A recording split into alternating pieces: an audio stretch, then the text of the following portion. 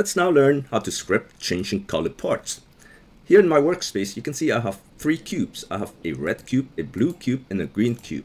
Let's now go to the server script service. We're going to enter a script to change the color of those cubes.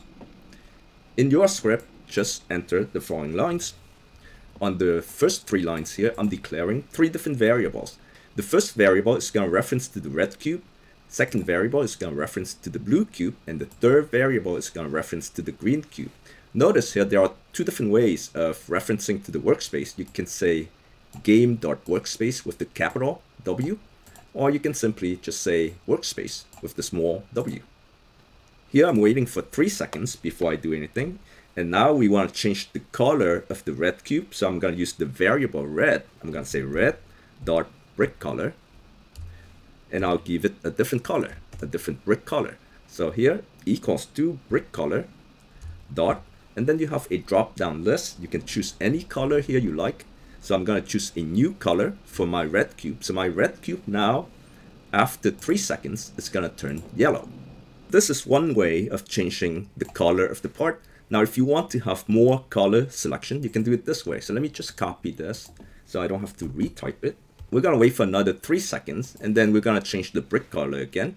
But notice one thing here. If I do brick color dot, I get a drop down list, right?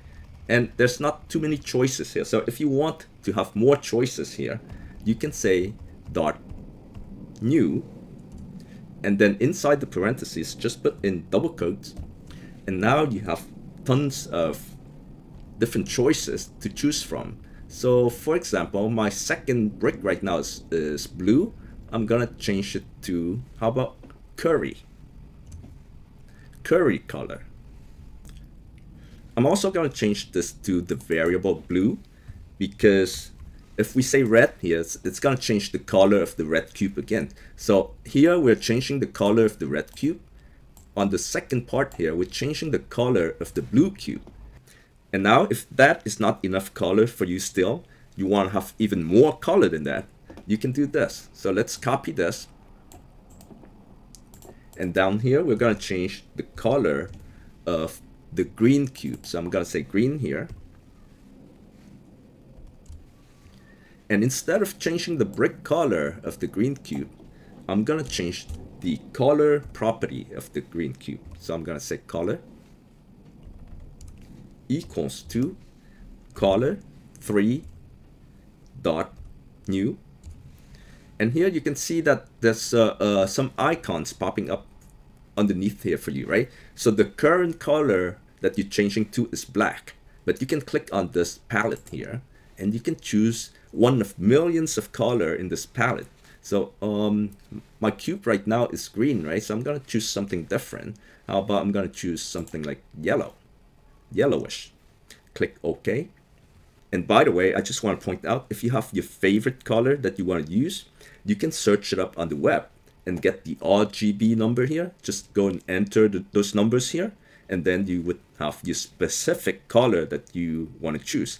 For now, I just pick a color from this palette, which is yellow, and I'm going to click OK here. And that is how you can get millions of different colors to choose from.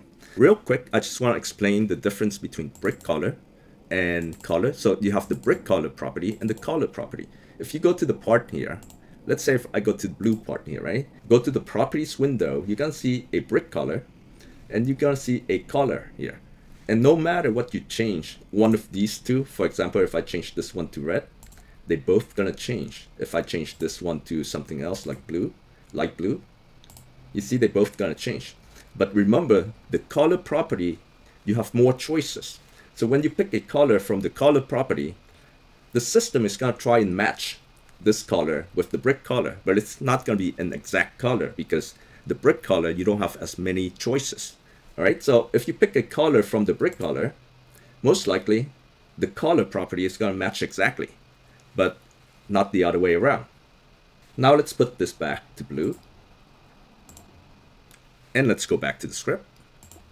There is one more thing I want to show you, is that if you want to be adventurous, let me just copy these 2 lines here. So here we're changing the color of the red brick, we're changing the color of the blue brick, and then we're changing the color of the green brick. And now we're going to go back to the first brick and change its color. Now, again, if you want to be adventurous, you can let the system select a random color for you. So here you're going to say red.brick_color equals to brick_color dot, and here you're just going to say random. And now the system will pick a random color for the brick color. I'm going to switch back to the workspace, and let's now run and take a look. So give it 3 seconds, and the first cube changed color to yellow. The second cube changed to yellow as well, and the third cube changed to yellow as well. Wow! And this is the random color. So we have selected all of the same color, I assume. So the first one is yellow. The second one is curry. Curry is kind of yellowish. And the third one that we have selected is also yellow. What luck! Luckily, our random color is green. And that is how you script a changing color part in Roblox.